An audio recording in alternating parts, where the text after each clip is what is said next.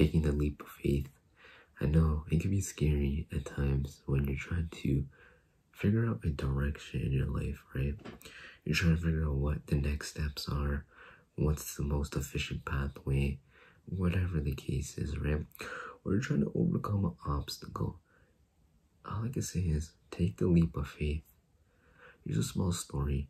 Today, I woke up very early, did a home workout because I knew I was gonna go driving, right? See, I have my license, but I have an eye condition, so I was restricting myself from driving. And this is the first time today I drove in the dark, which is very, very scary. To be completely honest, I was very uncomfortable, but I drove, and yes, I did my front parking, I got out of it, and then when I came home, I did reverse parking. After so many attempts, I reversed the car, but it was pretty discouraging in a way, right? But at least I took the leap of faith, something that a lot of people can't do these days. And yes, I get it's very scary, but the best thing you could do is take the leap of faith and not have any regrets. Sure, something bad might happen, right? But what's life without any challenges and bad moments? You can't make sure your life is full of good moments, right? Or good positive vibes every single time.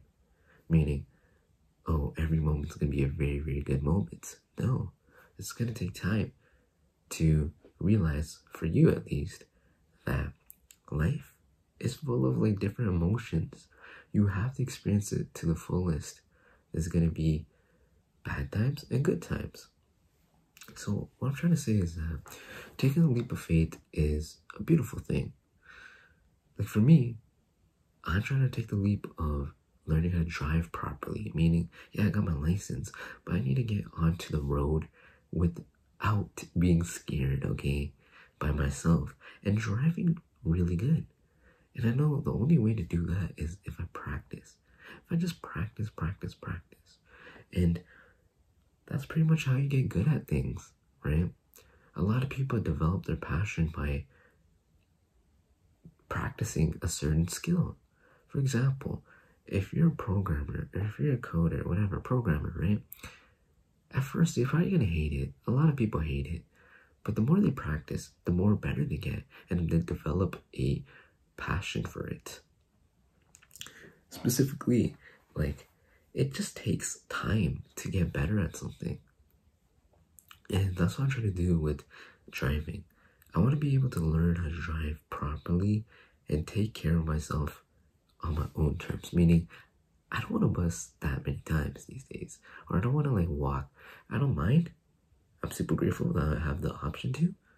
But being able to drive is cool, in my opinion. It's a very sexy trait, I believe, right? For me, at least.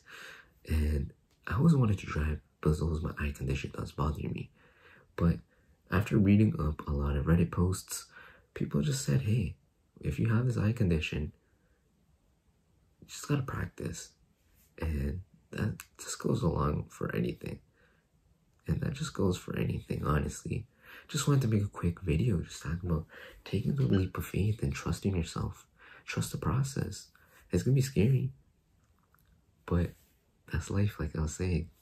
You just gotta smile, have fun, and just keep trying. See, the reason I started to drive again is because after speaking to one of my friends, he's like, dude, you gotta just go driving. You'll get better over time. Sure, you have this eye condition, but like he was explaining his story when he first started and how he sucked at it. And he's like, dude, it just gets better over time.